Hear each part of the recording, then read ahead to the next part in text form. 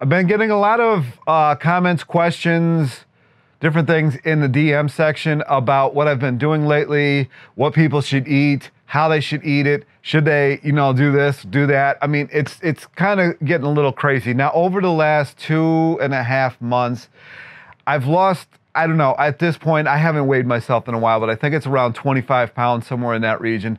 Who knows what it is? I'll probably, in a couple of weeks, do another update on what I have been doing. But as far as eating, what I suggest you eat, what like everybody wants me to tell them what to eat. And here's the thing, like, I don't know. Like, I don't know what you should eat in your particular case. I don't know what your background is. I don't know where you're coming from. I don't know anything about you. And people want me to, there's so many DMs lately, which it's fine, right? But it's just, I can't do all of this. I can't answer all this stuff for everybody because I don't know. So what I have been doing is I've been doing a lot of fruit lately. I have noticed over the years, since I've been doing this, I've lost a lot of pounds. I've lost probably 185 and then I gain and every time I gain is when I start adding in the fats, the oils, the fake meats, the hummus, all this other stuff. If it does, and it happens slowly, right? So it's not going to happen very fast. It's going to happen slowly, and so you're not going to notice until you realize, hey, I'm way overweight again. And for somebody like me, I have a decent amount of strength in my legs, so I don't really notice it happening as fast as I should. So maybe that is a case for kind of watching the scale a little bit. But what I've been doing lately is mostly fruit. I'm in a lot of watermelon. So what I've been, because watermelon have been a lot more expensive than they used to be. So I am buying watermelon, I cut them in half, I eat the half, and then the next day I'll juice the rest of what I didn't eat of that, and then I'll have the other half, and then I'll juice that, and I just keep rotating it like that. The things are just, they're like $8 or $9 a piece right now for the good ones. If you want to get the real cheap ones from Walmart, I've been seeing a lot of weird stuff with the Walmart watermelon, like rubbery and stuff like that, and somebody bought one and it was just liquid inside. So I've been staying away from it. I don't really trust Aldi with that kind of stuff. So I've just been getting it actually at farm stands, which is something I recommend. If you got a farmer's market, farm stand, or whatever near you, that's where I like to go. Now, this time of year, if you're in the north part of the country, if you're in America, I mean, chances are the watermelon's not local, but at least they get the good stuff as best as they can, right? So I recommend that. I also recommend going to, Trader Joe's or something like that to buy them. But fruit is definitely my go-to as far as weight loss, largely because I still think that I have issues with insulin, and fruit is mostly made out of sucrose and fructose. That actually doesn't need insulin to be processed. It's only glucose that needs insulin to be processed, and it doesn't have as much glucose as, say, a starch does. So I've been really just focusing on fruit. Now, during the middle of winter, that does become a little harder if you like variety, because during the midwinter, it's pretty much going to be dates and bananas. The date season, I think, is from September to February. So you're going to have the good dates in that time frame. And then once the February with the dates is over, I mean, you can get dates year round, but they're a lot better in that season. And then that's actually usually when the mango season hits, and then you got mangoes technically till August, but here usually they start getting not great actually around now, which is July. So you have some kind of variety that you can go for throughout the year. And I do realize I run into this issue myself, is where you will be cold if you eat raw 24/7, 7 days a week. That's where the starch is going to come in. And starches makes, if you want to call it a diet or a lifestyle, whatever you want to call it, starches actually make it what's easier to kind of blend in with society. That is where things I find get difficult. And I've mentioned this in a few videos, and I still think it probably is accurate. I think our ability to break certain starches down is based largely on our ethnic background, really. You know, like if you look at potatoes, potatoes are kind of all over the place, especially in Europe, Russia, Poland, Germany. I mean, just all over you, if you think. And actually, for whatever reason, North Korea, potatoes are really popular. And then you go down to South America, they're really popular. You go to America, they're really popular. I don't know anything about Canada. I don't know anything about, I don't know if they're popular. I have no idea. And so you got that. And then you got the rice is really popular in the Asian countries and some of the Mediterranean countries. And then you got corn, rice in the African plain and different things. So maybe look into that. Maybe that'll help you, because I myself have had issues with different starches over the years, and sometimes I have them and sometimes I don't. And every time I make a comment about if I have rice, my pee is not as clear as after I have potatoes. No, I'm going to answer this one more time. I do not buy enriched rice. I don't. I go to the Asian market. Stuff is either from Thailand or Japan. It's the only ones I buy. They are extremely strict with their nutrition label, unlike America. So I know what's in it. I don't buy enriched anything. I don't buy the little packets of stuff. If it's not 50 pounds of rice, I'm probably not even going to buy it, unless it's like a very specific rice that I'm looking for, and that is always from Japan. Japan, getting a 50-pounder out of Japan, I've never seen it. The most I've seen poundage-wise out of Japan is 11 pounds or 5.5 kilograms. That's the most I've ever seen come out of Japan. They usually, because they don't have enough land to grow enough rice for the people that they already have. So most of the time they won't export it. But now with the Western diet going over to Japan, they're not eating as much rice as they used to. And they're now having the complication that the Western diet brings, but so now they're exporting a little bit to sell some of it. So that is what it is. But with the starch, you really got to test it yourself. Really got to test it yourself, and have everything else the same.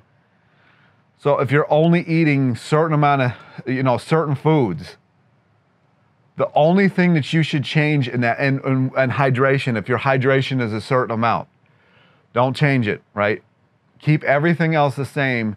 So like a base foundation, I don't know. For me, my base foundation is watermelon juice, watermelon, banana, mango, peach, some berries, and that's my base. And then I keep the hydration the same, and then I can add a starch at night and see what happens if I don't digest it well. And don't just do this for one day, right? Don't even do this for like a couple days. Like try this out over an extended period of time, maybe a month, and not every day. Not every day, but keep everything else the same and add like, I don't know, say potatoes you're gonna try out potatoes. And just add them in once in a while. Say you were doing rice, but you want to add potatoes in, and see how you digest them. It's the only thing I can say. Some people do really seem to have a lot of issue with certain starches. Now, maybe you are the one buying enriched starch. In that case, I would not do it. I don't think it's a very good idea. Who knows what they're enriching it with, where they're getting it from, what the source is, so watch that. Potatoes is usually not going to be enriched, although I have seen that some places spray their potatoes with like chemicals that make them look better. So I have no idea. It's really hard to get natural food these days. It's kind of ridiculous. But this one in particular, you really are going to have to test for yourself. I can't really give that answer. I really wish I could, because I can't even give it to myself. Sometimes I do great with rice. The one thing I will say about rice is you should at least soak it for an hour before you cook it. So rinse it off. I've shown that in many videos. Rinse it off. Get the rice kind of soaked. Get it thoroughly into the rice grains. Let it soak for like an hour, sometimes 24 hours. Then cook it. See how that does. The one that I notice people having the most issue with is rice. The other one is potatoes, and it might not be the potatoes. It might be the solanine in the skin of the potatoes. So try skinning the potatoes and see how that does. Solanine is what makes the potatoes turn green. you know, when they're in light for for too long, you know, they start turning green under the skin. But there is always going to be solanine in potatoes, especially russet. If you're in America, I don't know what they're called in other countries, but here in America, they're called russet potatoes. They're standard brown, you know, skin potato that you see. Try that out. Try these different things out, because I know, like, it's not great. Like, I like sweet, but I don't want sweet all day. And I don't care what anybody says. People try to give me these different recipes for different dressings. I don't care what you say. I cannot break salad down if I don't have a little bit of fat with the salad. I can't do it. If my body doesn't do it, I get this awful gas. I get bloated for days. I can't do it. So I won't even bother with greens unless there's going to be fat involved, and I haven't wanted fat. So I just haven't been doing it. I will add green vegetables into what I'm making, but by and large lately, it's been about as simple as humanly possible. I mean, yesterday I threw onion, mushroom, and a local squash, sauteed it, put cubed up potatoes on top of that, and I just did it for 4 minutes in the Instant Pot, and that was dinner. So it's been pretty simple. Other than that, again, with the starches, you really got to test it out on your own. You really got to test it out on your own. Like I said, I wish I had the answer for myself, because I myself have also gone through this with the weird bloating, with like not digesting it. It's like I did not change anything from the previous day. So I don't get it. The only other thing is, if you're having a lot of fruit, and if you're a person that does not have a very good digestive system, it might be running into, if you eat it too close to eating fruit, it might be running into the fruit, and that's causing some issues. I don't know. You know, I know some people who can eat everything all at once. It doesn't matter. I know other people's like myself. That's just not my life. I just can't do it, right? So play around with it. You know, I wanted to start that coaching thing to help people out with this, but I don't know. It just doesn't seem to want to come to fruition. So I'm going to make these videos, but I can't just keep on with the DMs. You can DM me. If I get back to you, great. If I don't, you know, I don't. That is that. Not saying I don't like DMs. Not saying I hate everybody. It's just like, I don't know. I don't know you from anybody, so I don't know your situation. I don't know anything, and you know, so that is just kind of my answer to that, because I myself, like I said, 5 times in this video, I haven't quite figured it out either with the starch. I don't have any of these issues with fruit. I do notice that I digest, especially watermelon. If it's a seeded watermelon, it digests way better than seedless, but you know, it's crazy. You know, you would think that stores would take this into account, because whenever you do find a place that has seeded, you know, watermelon with seeds in it, those sell out so quick. It's like limited edition. You can't even get. I remember, like, there's a place up the road called Lucky Mart here. They had them. They were $9.99. Not terrible, because they were like 30 pounds. I bought 2. I went back the next day. They were gone. They're bought already. Like, so people want watermelon with seeds in it. I don't know why they keep doing this seedless nonsense. That's my rant on that one. But yeah, I don't have the answer for you. I really wish I did, other than test it out for yourself. If your family is like mine and it's Irish and Slovak, chances are potatoes was in your ancestry, right? Or if you are from Asia, chances are rice is in your ancestry, or if you're, you know, for wherever you're from.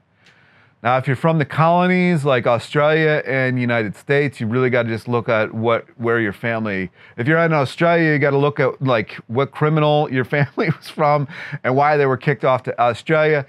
And if you're in America, you got to look at like what country were you fleeing from and came over here. Yeah. Anyways, Comments, questions down below. Like, subscribe. I'll talk to you in the next one. But, you know, that's my answer. If you're really having a hard time, this is my final thing. If you're really having a hard time with digestion, bloating, all that, try straight raw for like a couple weeks. See how that goes. Try it out. I know a lot of people don't like doing it, but if you're in the north, it's warm this time of year. It's a whole lot easier to do it than it is in the winter. Anyway, talk to you in the next one. Peace.